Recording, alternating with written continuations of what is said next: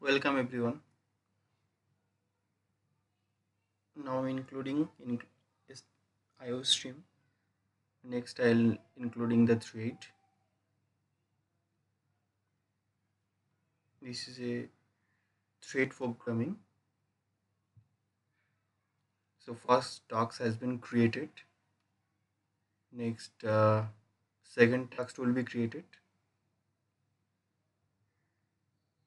Okay.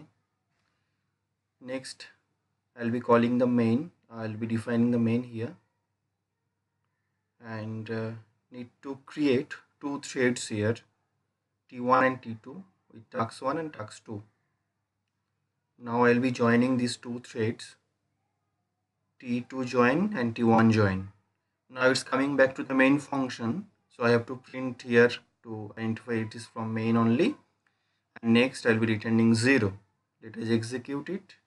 Let's see. See here, hello from thread 1 and hello from thread 2 and hello from main. So thread 1 and thread 2 has been executed and we are in main now. Thank you.